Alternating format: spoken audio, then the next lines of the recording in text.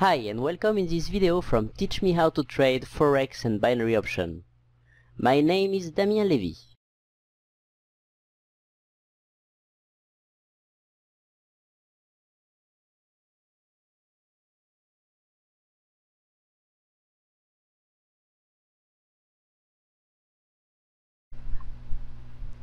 Support and Resistance Series, third lesson. What is a stop hunt? In this lesson you will learn who performs the stop hunts, why they do it, how they do it, and the time frames they use.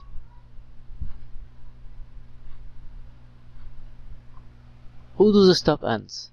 The forex market is manipulated by the big players, big personal funds and big banks. Some call them also the market makers.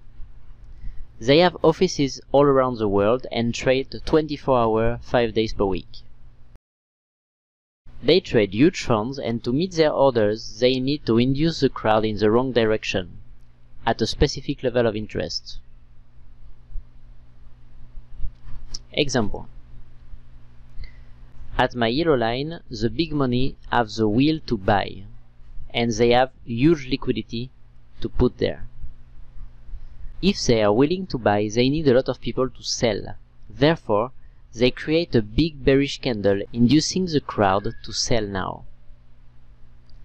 This way, they have their seller meeting the amount they want to buy. Once they have bought, the market will go up again. Let's see in detail. The stop hunt concept. Time frame, where it starts. They start to manipulate the market from the 15-minute chart and above. Below, they don't get too much involved. Principle. The big players will induce the crowd in the wrong direction to grab the money they need. And here is a detailed example. Stop hunt mechanic.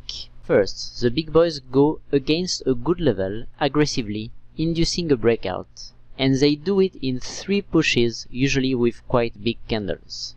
So here is our resistance level, strong level. The price is here.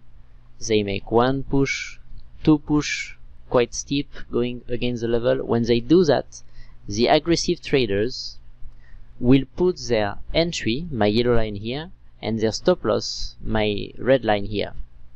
So this will be automatic orders. So what do the big players after that? They trigger the entry of those breakout trader, aggressive traders.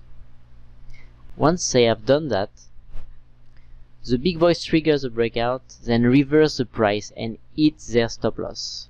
So those traders are out and they lost their money.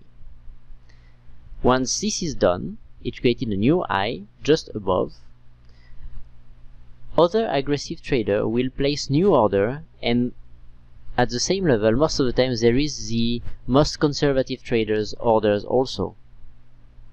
We are talking about buy stops and sell stops. So what they do is the aggressive trader place their new buy above the high and their stop loss as the newly created low. Once they do that, the market maker come back again to the level aggressively once again, and sometimes they go just a little above, just a little below, and what they do at this level, they open the spread, they widen the spread to trigger the buy stops just above the level. And you can see it directly on your chart. You place a spread indicator on your MetaTrader 4, and when the price will reach a level of support and resistance, you just play to watch the spread and how it will go from maybe 2 pips to 5, 6 pips, and sometimes more than that. There is people really manipulating the market, and they have the control above your MetaTrader 4 too.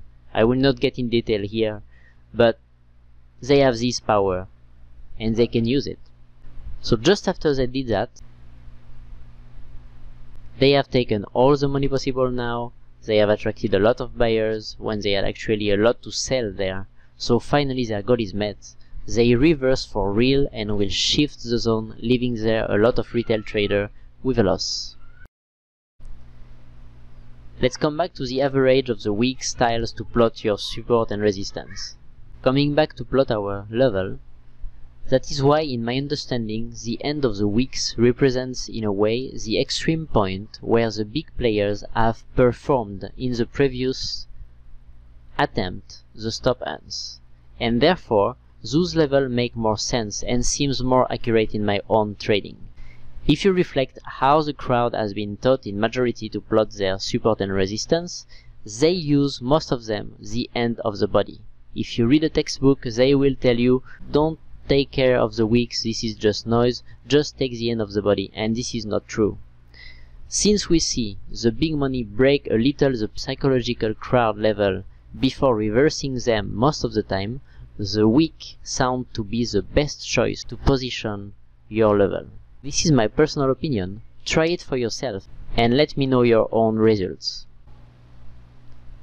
To summarize, a stop hunt is a market inducement realized by the big players. They induce the crowd in the wrong direction. It has often the shape of a M or a W candlestick pattern on your chart. It occurs on all time frame above the 15-minute chart.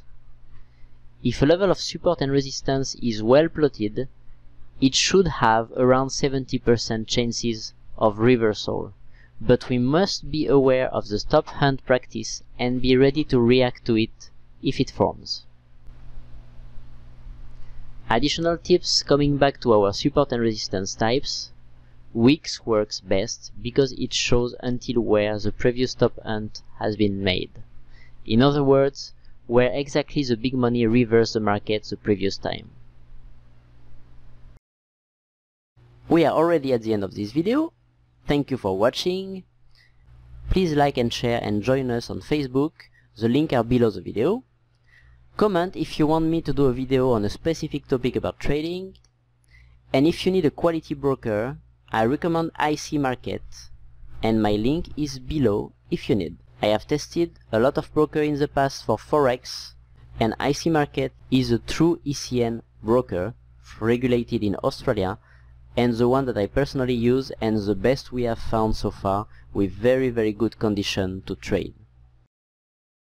I publish video every week, so subscribe to my channel to be updated. I wish you all the best. Bye!